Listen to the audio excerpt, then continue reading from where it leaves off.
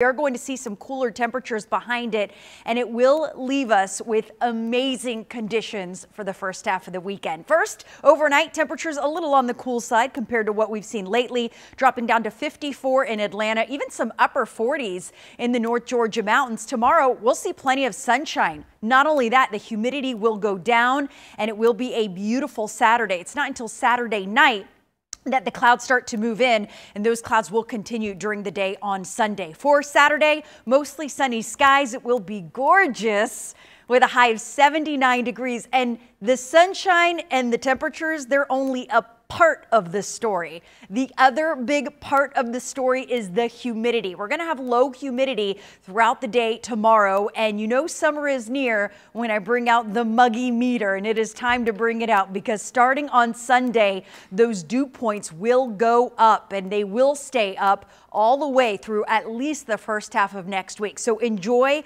the lower humidity and the drier air while it lasts, because it will be muggy and humid by Sunday. Speaking of Sunday, the clouds return as well. It will be muggy and just sticky outside as we get up to 80 degrees, but at least it will stay dry. Enjoy that, because by next week we have several days of rain in the forecast. 60% chance on Monday, 70 on Tuesday, 50 on Wednesday, and we are looking at the possibility of heavy downpours, possibly some storms and strong storms in the forecast. They'll continue until about Thursday, and the rain will move out. Until those showers and storms get here, we have beautiful weather as we head towards the weekend, especially on Saturday. Again, low humidity and lots of sunshine on Saturday, so make those outdoor plans. We'll talk much more about the rain next week and how much rain we're expecting.